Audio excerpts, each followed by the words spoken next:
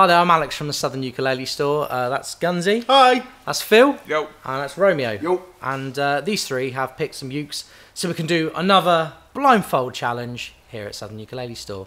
So what have you picked for me, guys? Don't give me any names, but have you tried to scupper me? Give people a taster of what's to come. Sabotage. You've got some tasty tenors coming your way. About 5 of them. So 5 tasty tenors. That's what the video is going to be called. Let's begin. Boom. I've got my blindfold on. Can I have uke number 1, please? Ukulele number 1.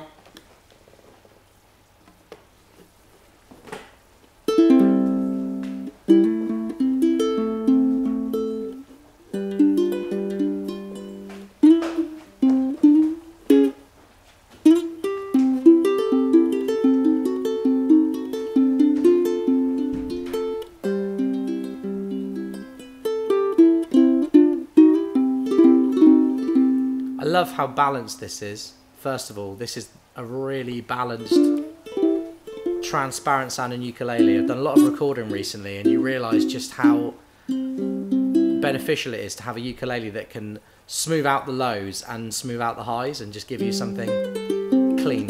And I think it's a Rebel because it feels to me like it has a smaller string spacing, and sound-wise, it's got that low G. It's got the unwound low G on. So I don't know. It could be the Rebel Invictus because I never know how that's going to sound until I play it. But it could just as easily be Mango. I'm going to assume it's a Rebel, and I'm going to guess that it's the Rebel.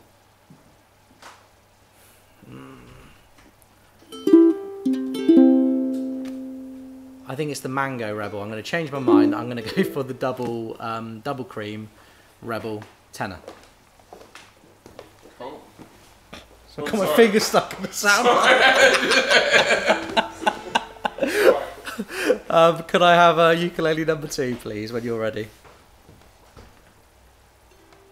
Ah. Okay. This is lovely.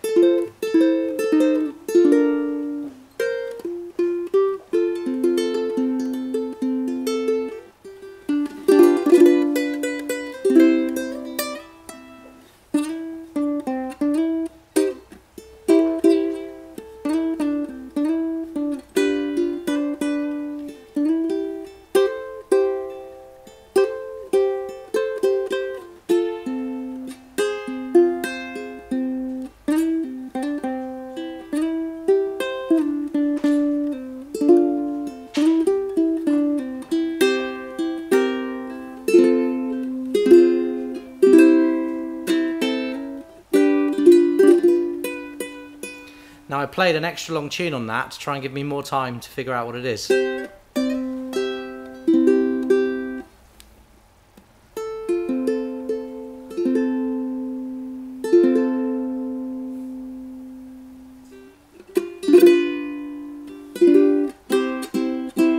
I've got to say, before I guess, you know what, I've been really hard on you, Phil. The last few times that I've done it, we haven't let you touch the body. And I think the only time I've ever had to do this, I've been able to touch the body, and it's been really easy to identify what something is by touch. What I've noticed about this is I like the neck shape. I'm guessing it's a slotted headstock because it feels like it tapers out at the end. But it's got this really nice volute going in, which should be a hint to me about what it is, but it is escaping me. So I'm going to assume it's something like maybe a Millar or a Pono, but sound-wise, it doesn't sound like a Millar, so I'm probably wrong.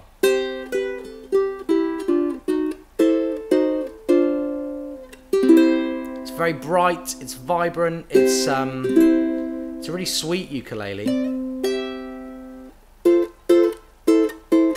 And the action's a bit too low for me, actually.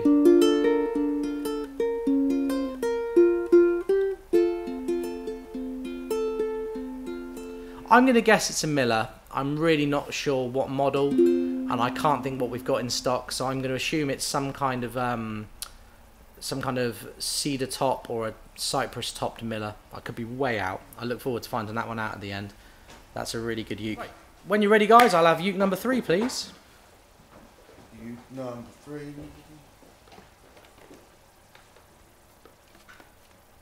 Okay. You got it? No. That's the TkiTki.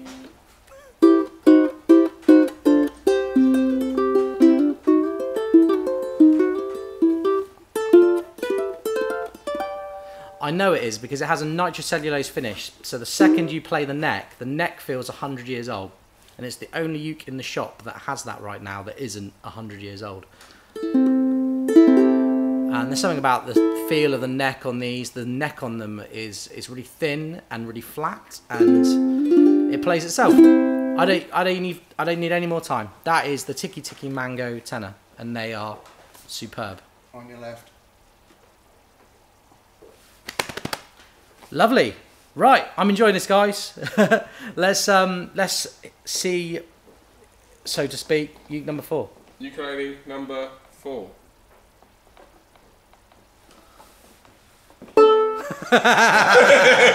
It's just take 2. Ukulele number 4. All right. Okay. Oh. Oh, that sounds nice.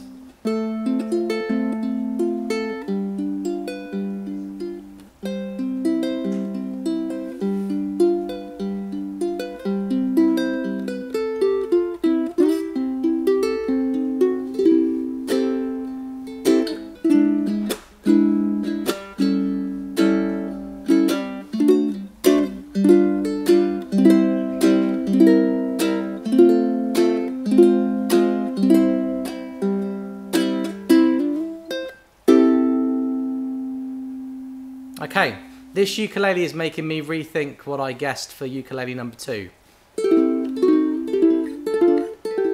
Because this is a Millar.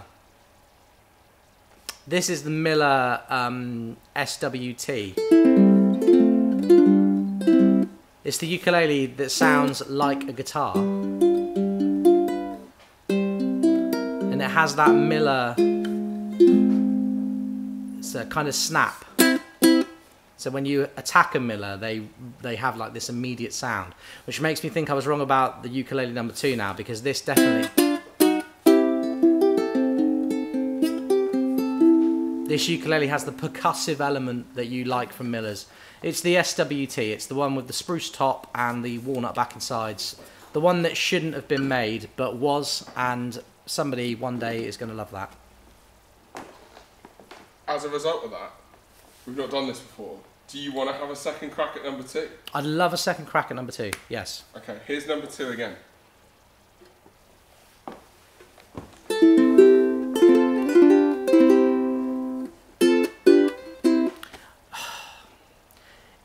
Right, okay, what's going through my head? This sounds like a ukulele that's over £500 to me, but I think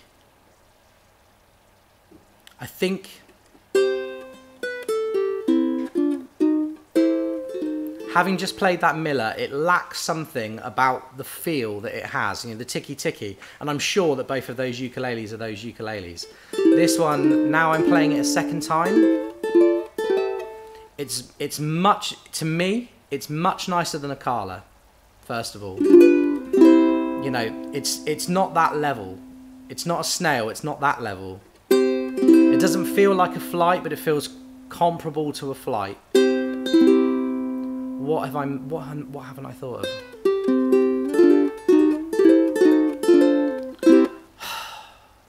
It's not an Enya. It's louder, it's more vibrant than an Enya. An Enya's darker. It's not a Kai, it's louder than Kais. Kais tend to be mellow. It could be an Uma. I don't know the Uma brand well enough yet. I'm going to assume it's an Uma. And I'm trying to think what Umas have a slotted headstock. This complete guess. I'm going to guess it's like an Uma UK-30, the EVO one. the ST, the UK-30ST EVO. I played one recently in a video. They're bright, but they're really sweet. You know, I could be completely wrong, and I'm going to feel really bad if it's like a Kamaka or something that's really expensive. But that feels to me like a really good intermediate priced uke, like a £500-ish uke. Uma. Let's go with the Uma. Is this the last one? This is the last one. The last ukulele of the day today. I've had to touch the tuner because it was out of tune. But I can tell by the way my arm is going over it, it's a jumbo uke.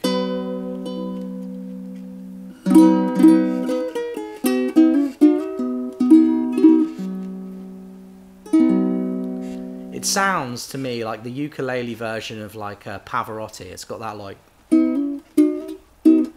If it was, you know, it's got that kind of like a bassoon voicing.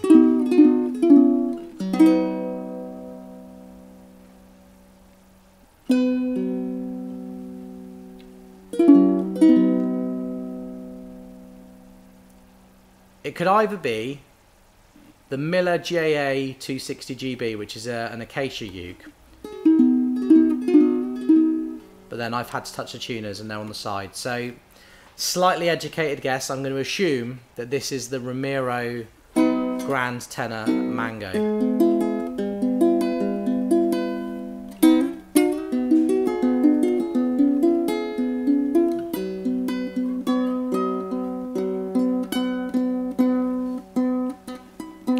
That was ambitious, wasn't it? Trying to find the 15th fret blindfolded. That is the Romero Creations Grand Tenor Mango, a fine uke. Right, cool. So I guess it's time for me to find out. Before you show them to me, can we just remember what I guessed? So, uke number one. Number one, you guessed the Rebel Mango. The double cream. Double cream. Yeah, that could have been the Invictus though. Okay. Number two, you originally thought was a Millar, but you've gone with an Uma. Uma. I stand by that. The more I thought about it after, and I played that last uke. Hello. I thought that was the. I thought that was the Uma. Okay, number three was the TkiTki. I've not even. Hands down. It's a TkiTki. Come around the front. Number four was, I guess, the Millar. Number four, you guessed the Millar. And then number five was a Romero Creations Grand Tenor. Don't forget your banjo. Oh yeah, the banjo in the middle, the Canalea Monaco banjo. Cool. Right, can you guys show me then? Yeah. Show me. Okay. Number one. I got it right. Woohoo! Number one was the double cream tenor. Very cool. I really nearly got that one wrong. I really thought it was the Invictus. Okay. Ooh. So as I mentioned, number two is Gunsy's choice. Yeah. Bring it around to you now.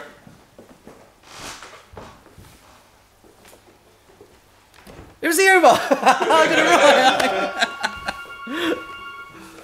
The phone's rung, so I'm going to just pause the video a sec. So what the guys were just saying to me is that Gunsy was gutted that Phil gave me another chance at this because he thinks this is just awesome. And it is. I had in my head, the moment I played it, that it was just like the Inui Nui AMM series, but it didn't sound like that. And I know that we haven't got that in stock, so I couldn't get out of my head what it was. But now I'm holding it, I just appreciate even more how good this uke is. This is that's the Uma UK-30ST. That was number two. I don't know who's got number three on the go. What did I guess? TkiTki, number three. And it probably is. Oh my god, so it's a TkiTki. It's insane that these ukuleles haven't sold yet. I know we had 4 of them and we've got 2 left now. But these are just... If you're looking at a Canalea K1, if you're looking at a Koaloa, if you're looking at a Kamaka, if you're looking at something, you know, that you're going to keep forever... You know, this is a vintage Martin just made in a different country 100 years later. This is so good. Yeah, I just don't understand how we've still got them. And every time I pick one up, there's nothing else in the shop like it right now. Yeah, good one to showcase in this video. Really good ukulele. Number 4 was the Millar. Oh yeah. The SW-T. I could tell in part because it had the 38mm nut width, but the Millar sound, and it's the only uke in the shop right now with that distinction. I actually bought one of the sister ukuleles of this instrument very, very recently, just because I love how the neck feels, and these tone wood combinations with a satin finish.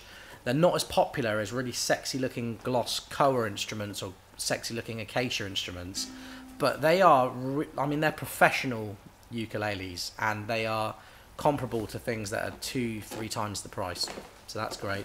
I'm going to jump in quickly and feel free to cut this from the video. That's fine. I tried your Millar yesterday at our recording session for the album, and it's fantastic. I get that it's a video for the shop and everything else, but it's so good and it's brilliant. Are we recording an album, are we? Is that going to be available soon, is it? Yeah, okay. and then the final, it was! Woohoo! The Romero Creations Grand Tenor in Mango. What a great uke to end things on. Thank you so much for watching the Blindfold Challenge. You guys can tell us who should be doing it next. Should we get Romeo on the sofa or Gunsy? And we'll try and get one of them filmed next week for you folks in time for the Jubilee.